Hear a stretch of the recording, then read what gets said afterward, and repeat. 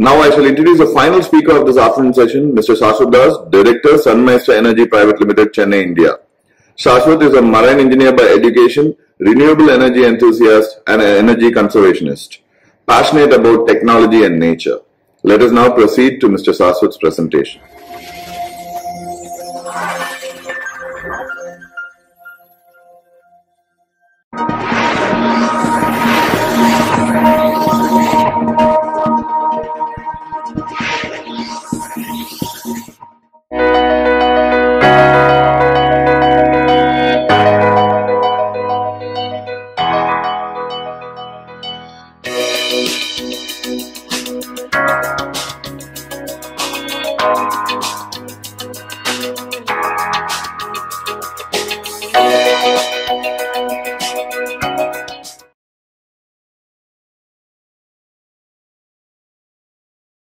Good day. I'm Saswat, Director of SRMIST Energy Private Limited. We're based out of Chennai. We're a young startup. I'm a marine engineer by education and training. I have served in several capacities for the shipping industry, and I have then worked with the renewable energy space and energy management space for about 8 years. I am extremely passionate about the environment and technology providing solutions towards conservation of energy and the environment. So I'm here to introduce you to design philosophy behind net zero and going beyond. I'd like to thank SRM for this wonderful opportunity to present. I'd like to especially thank the School of Architecture and Interior Design, Mr. Anup Menon, the entire team behind this wonderful platform, which is a great knowledge sharing platform of various experts and experienced personnel. It is a wonderful archive of thoughts and designs and ideas which can help the generation ahead plan for what's coming up with the challenges of climate change. I will now proceed to my presentation, which is about net zero, and I'm going to take you through a few slides, and I'm going to discuss more about what actually needs to be done going forward so that we have more sustainable buildings and how we could help the environment further. So, thinking within our means is the tagline of this presentation. So, the UN releases the Global Status Report, and in the last Global Status Report of 2017, near zero or zero emission buildings need to become the construction standard globally within the next decade. So this was in 2017 and we are at 2021, and we need to see, have we actually moved in this direction, and how are we looking at this from the Indian context. The building sector alone is responsible for a whopping 39% of global emissions, and according to the report, and this includes embodied carbon of building materials, and it also makes the building sector the single largest contributor for global warming among other sectors. So it's a steep challenge, and what we have next is two important definitions for this presentation. Embodied energy. Embodied energy is the energy consumed by the building at the time of construction. That's all the processes associated with the production of a building. That's mining, excavation, producing of UPVC or aluminium, or the steel which is used to finally deliver the product. So this energy is once installed, remains constant. That's energy spent and lost. And the second most important thing is operational energy. Once a building is ready, what's next?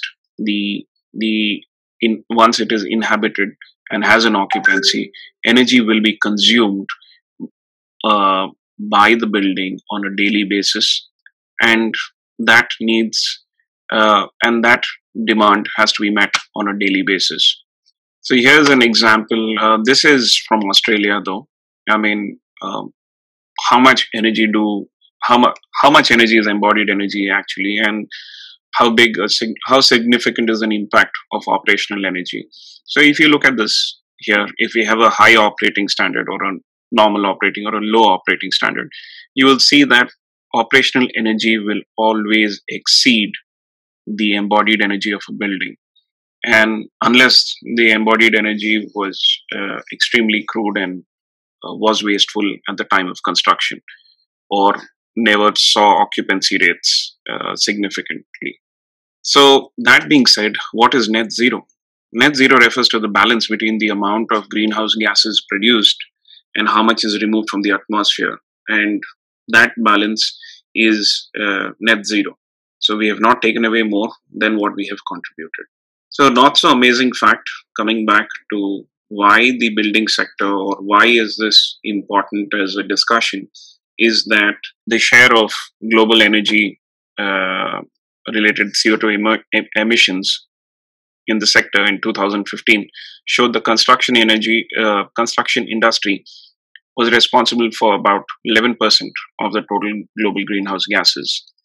And you can see the categories. That's residential, indirectly, non-residential, and non-residential indirectly.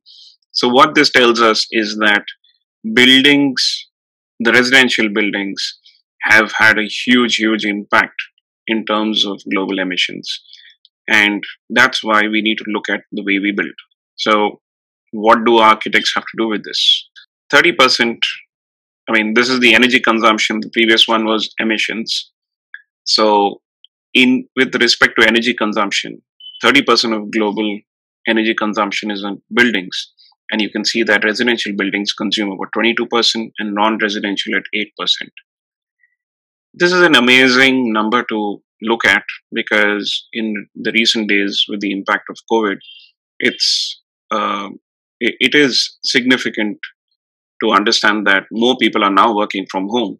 So what is the energy impact now in the residential sector and the decline in non-residential construction? There are more people working from home, so residential buildings will consume a lot more energy.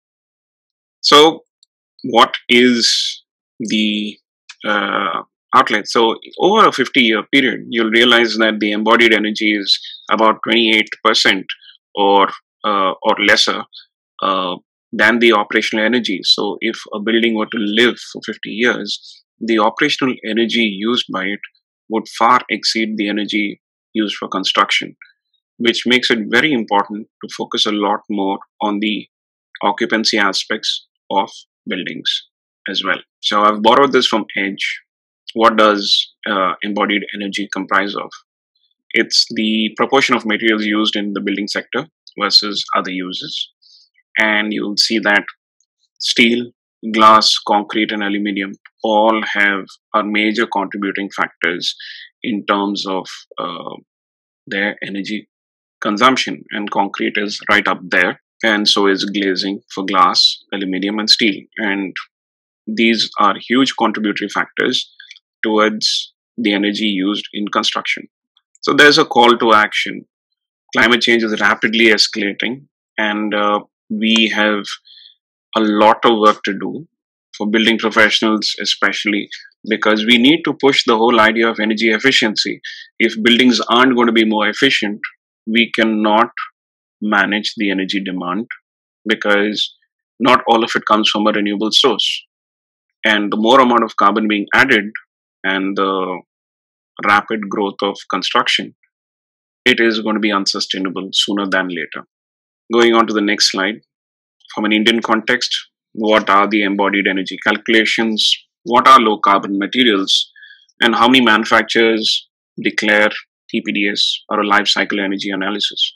So most of you are familiar with the LEED or the green building requirements, will understand that building materials are only certified green once there are declarations by the manufacturers about what is the source of materials, what is the energy spent, what is the life cycle of the. So we do not usually have this information when we are constructing. So we need to focus a lot more and ask manufacturers to declare this information. We need to work on the regulatory aspects of materials, use sustainable materials. But beyond that, my focus is now towards operational energy. Improving energy consumption strategies, will have uh, a massive impact on the operational energy of a building. As I've shown you on the previous slides, that the operational energy is the most significant energy. Depending on climatic zones, energy is largely spent on heating, cooling, and lighting. The key question is that uh, can a building generate enough of energy for it to sustain and not need anything from another source? And is that even possible? So, what is the operational energy footprint of a building? And we have various categories of buildings. There are hospitals, there are apartments, there are malls, there are various sectors, and there is a certain amount of benchmarking that has been done in terms of types of buildings and what is the typical floor area and what is their benchmark in terms of what is the energy spent. So uh, here you can see a few samples here from a report by USAID. This is to tell us that uh, how much energy is consumed in kilowatt hours per meter square per year. The key question again, can all of this energy that we need, can it be generated from a building system and that it can sustain completely? Can buildings take the shape of endemic trees around us, which obviously meet the energy demand uh, completely? The inspiration being trees, because they're the most common things that one sees yet and are completely self sustaining and grow well with others. So the focus is on photosynthesis. Uh, uh, a banyan tree here, by the sheer shape of its canopy, produces enough energy to grow and then maintain itself for 80, 100 years or beyond. So, coming back to consumption versus production, uh, if the EPI of a building was about 180 kilowatt hours per meter square per year, they're declared as ECBC compliant. And imagine a building which has a 8,000 meter square floor space, and it has 4 floors and would need approximately 3,945 kilowatt hours of energy per day. Uh, Depending on the category of building and hours of operation, renewable energy can be deployed to reduce the energy sourced from the grid. Uh, However, how much of this can be met by solar? Now, coming back to the tree, I'm going back to this because that's one of the easiest plug and play technologies that's available, which can have direct impact on a building's energy consumption. So, this is the solar irradiance map of India, and mostly, we are in a segment which is above 1,700 kilowatt hours per meter square uh, to 2,150 in certain parts. So, with all this sunlight available, it seems that it should be the obvious path forward. Uh, I'm focusing a lot more on solar as such as a strategy rather than wind at this point. So, going back to our example of the building with 8,000 square feet, 8,000 square meters of floor space, and with an energy demand of 3,945 kilowatt hours per day, 60% of it is likely to be consumed during solar hours because of the need for additional cooling or because of activity and things like that. So here we're just assuming that it's a 24-hour cycle for this building. and the energy consumption primarily is going to happen during the day. So if 2000 meters square of space was available on the rooftop, and this was, it could actually generate about 2100 kilowatt hours per day and meet almost 50% of the daily requirement of the building, which is significant. 50% of the energy requirement from a source which is renewable, which has the lowest transmission losses because it's on the rooftop, and is also providing a cooling effect of taking the heat off the roof. This is more from an Indian context. It has a major contribution.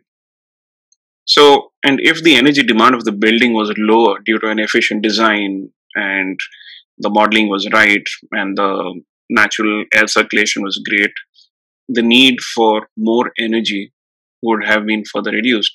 And therefore, it could actually mean that it could contribute to a much higher percentage of the total energy required. It could even come to the point where solar could be used with energy storage, and the excess energy generated during the daytime would be used in the evening for uh, providing power to the building in the evenings. But what is the approach towards our rooftops typically? I mean, I've just shared some common imagery from Google Images, but this isn't very different.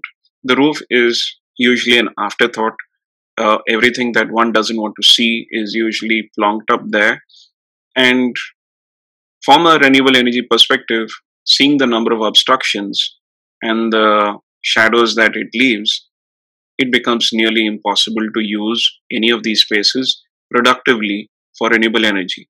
So the same floor space that was available could yield less than 5% or 2.5% of the net energy demand, which makes it counterproductive. So it's very important to focus a lot more, say that let's have a bottom down, a top down approach going forward.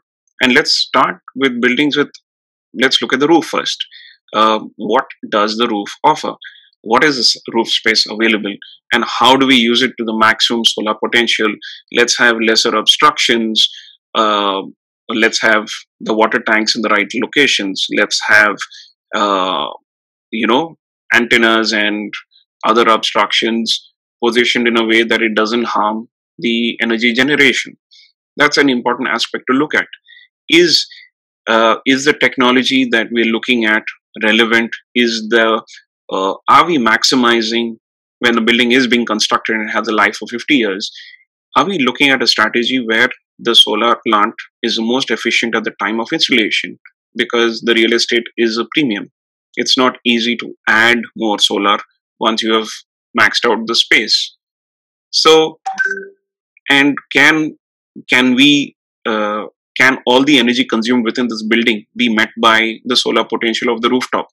I mean, that's to me the most interesting question, saying that if the building only had 2100 kilowatt hours of energy generation, and this would mean that the energy consumption within the building would have to be forced to trim itself, use lesser air conditioning, or use more natural ways of uh, providing power to actually meet its solar potential.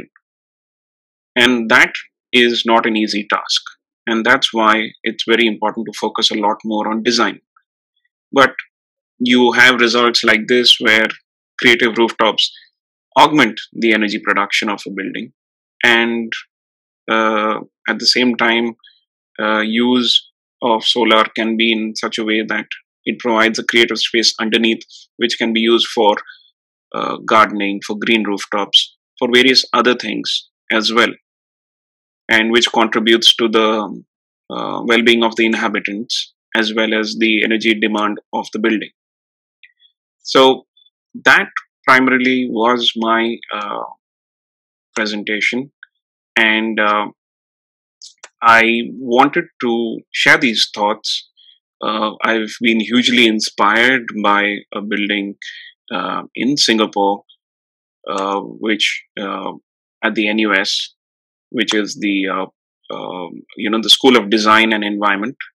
And for a hot and humid environment, for a building to be a Green Mark Platinum certified building, which hardly uses air conditioning, which uses all its energy from a renewable source, is truly inspiring. So I'd like to end my presentation with that most humans are inspired from nature, and we don't need to really look too far beyond a tree. A tree has everything, and it outlives us all and most of the buildings that we build. Thank you.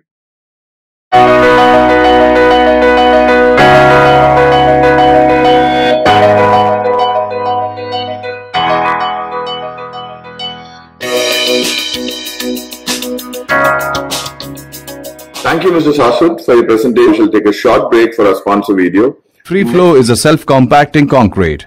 After pouring into the form, this concrete makes its way through steel and narrow spaces to completely fill the structure without any cavities, without any manual labor involvement. Ultratech Free Flow Plus has been awarded Green Pro certification product by Green Products and Service Council. Benefits to the end customer. Free flow is highly durable and it increases life of structure as this concrete allows complicated designs without any voids. Faster work as concrete placement is very fast and no compaction is required. Cost effective as less manpower is required at site. Reduction in noise pollution as Ultratech Free Flow does not require vibrators. It also saves cost. Superior surface finish as it has unique self-compacting feature. Improved durability due to denser microstructure of concrete. This concrete does not have any voids, so there are no leakage problems. Benefits for applicators and technical influencers. Reduction in time and resources required for compaction and placement of concrete. It enables speedy construction and reduction in manpower at site, thus resulting in labor savings. Faster construction allows applicators to take more projects. Greater freedom in designing complicated, intricate and elegant structures. It gives superior surface finish without any blemishes and patchwork, so the contractor has a goodwill in the market. Reduction in noise pollution as Ultratech Free Flow does not require vibrators. It also saves cost. Free Flow Plus is designed using special high-performance plasticizers and viscosity modifying agents in order to give a highly flowable and self-compacting concrete mix. Free Flow Plus is delivered at sites using 5 to 6 cubic meters transit mixers and also 12-liter buckets for smaller quantities. On arrival, concrete should be tested for its workability and flowability. Before application, the formwork should be sturdy, leak-proof and clean from debris. Ultratech Free Flow Plus, being a flowable concrete product, exercises higher hydrostatic pressure on the formwork. There should be a lot more care in setting up the formwork support to ensure safety at site since it is a high pressure. It requires minimum manual efforts in spreading and compacting. Normally, Ultratech Free Flow Plus would not require use of needle vibrators. In case of heavily reinforced structures, only a minor need of needle vibrator should suffice. In case during concreting, leakages are observed from the formwork, the pouring should be temporarily halted and resumed after plugging the leakages.